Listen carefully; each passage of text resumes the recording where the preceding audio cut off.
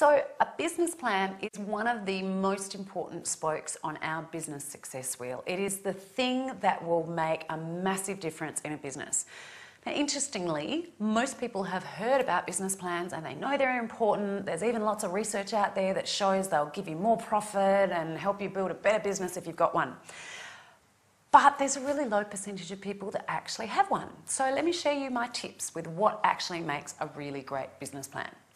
So I've actually come up with this clever little acronym. So great business plans, the ones that really make a difference in a business, they will fit on a single page.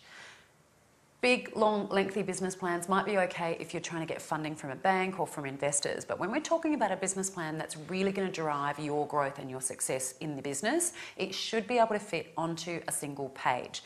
That way it's going to stay front of mind and it's easy for people to refer back to. The M in SMARTS, because you've got to have the smarts about your business plan, stands for multi-dimensional measurable outcomes. What do I mean by that? Well, they've got to be multi-dimensional because you want to capture the qualitative aspects of the business, how much money you want to make, what are all your targets, but also from a quality and a qualitative perspective as well. What are the other things you want to achieve other than making money? So are you overworked? Do you want to spend more time with your kids? Do you want to donate to the community? Do you want to re-energize your team? Do you want to educate people? Do you want to move into a whole new market space? All of those things are multi-dimensional outcomes that you can put onto your plan, and you do need to make sure they're measurable. So how will you know if you've achieved that? The A in SMARTS is the activities. So it's one thing to talk about what you want to achieve, but you need to also articulate the activities and the things that you'll do to get there. We call our one-page business plan an evolution map. And so the terminology we use is saying, where are you now? So what's your current location? What's your future destination or where you're trying to head to? And what are the strategic directions, the activities that you're going to take to get you from here to there? Now, the R in SMARTS is revised regularly. So again, there's no point in taking the time to create an outstanding one-page business plan if you then stick it in a drawer and you never look at it again. Revising it regularly will make sure it stays relevant to you. So usually we will create a plan for 1 year, but even in 1 year, a lot of things can change.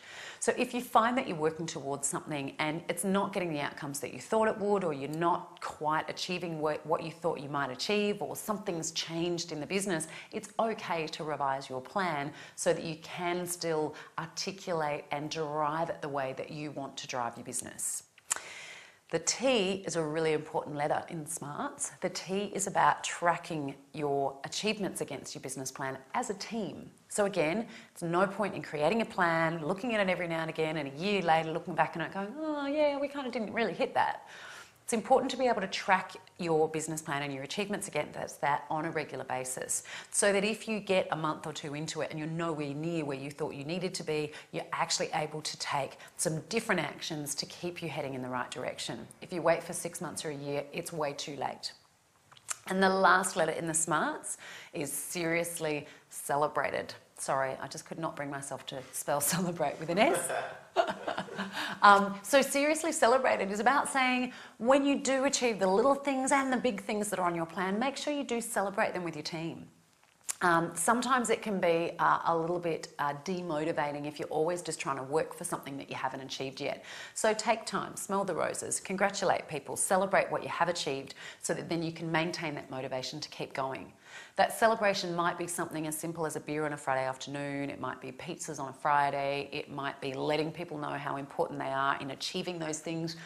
Do you know, I've even got one business that has put on their evolution map that if they hit these stretch targets that they've agreed to, they are going to go as a team with their partners to Bali. So that's a pretty good example of seriously celebrating if the team really is pulling out all stops to achieve some outstanding activities.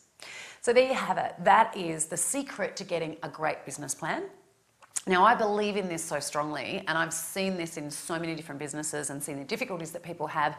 I have created software specifically designed for people to create the best plan ever and implement that plan and achieve what they want. If you haven't already heard about it, it's called Juice. It's pretty awesome. You should check it out.